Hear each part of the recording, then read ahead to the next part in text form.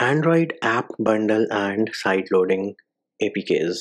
Hey peeps, what's up? Munchie here, back with another video. And in the last few days, we have had some articles from major Android blogs about Android app bundle and how that starting 1st of August 2021, new apps are going to be submitted by the developers as Android app bundle. Now, that has created some questions amongst the viewers, people who like to sideload APKs, that what about side loading? So that is the topic which we are going to address in this video. Now, a very important thing to note over here is that Android app bundle, or AAB as they are starting to call it, is applicable for only new apps. So as of now, any app which is submitted to the Google Play Store after 1st of August 2021 will have to be in this Android app bundle format. Again, new apps only currently. But the signals which I personally get from Google with all these changes of Android app bundle is that they might be turning into a walled garden like Apple. Anyways, that is a topic for another video. So let us talk about AAB and side loading.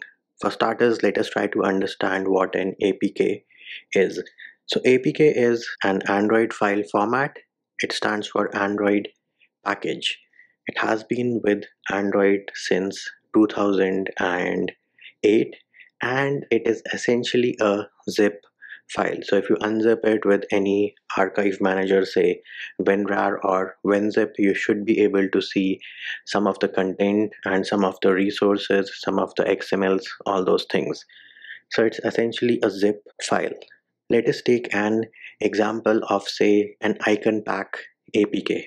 You have various kind of Android devices, right? Some have, say, 720p displays, 1080p displays, 4K displays. So I'm just trying to give you a simple example. Let us say you have an icon pack which supports 3 different screen resolutions. That is, the resolution of the images is based on the resolution of the screen of the device. Now, in the APK situation, in the current situation wherein you have applications as APKs, this APK will contain code and it will also contain the images for those icon packs, but it will have the images for all 3 resolutions. So one single APK, you can say download it from APK Mirror or APK Pure, or for that matter from the Google Play Store as well, but it is one single APK which is installed across all devices. It is up to the developer to support all those 3 screen resolutions, and it is bundled inside one file. Now Google sees this as a small issue. It says that you have resources on a 720p device for, say, a 1080p icon pack images. That is wasting storage, wasting data. The APK size has increased. You don't need it. Similarly, someone who has, say, a 1080p display, he doesn't need the 720p icon images. So that is Google's logic. They say it is wastage of space, bandwidth, size, all those things. So they came up with a new format called Android App Bundle, or AAB. So this new Android App Bundle is essentially this whole APK, right, which has your 720p, 1080p and 4K icon pack images. Google says this is now an Android app bundle. The developer uploads it to the Play Store. It resides on the cloud, and when I as an end user go to download it, based on my screen resolution, Google will dynamically decide that, okay, this device has a 720p screen resolution, so they don't need the 1080p and 4K icon pack images. So Google in the cloud is going to take that Android app bundle, convert it into an APK with only 720p images, and then deliver it to your device, and that is what is going to be installed on your device. So that is what Google is trying to do over here. Now, how does this AAB change affect side loading? So for starters, let us see what side loading is. Side loading basically means that you can install any Android application on your device. Let us say some app is restricted on the Play Store for you based on your country, region, language, whatever be the reason.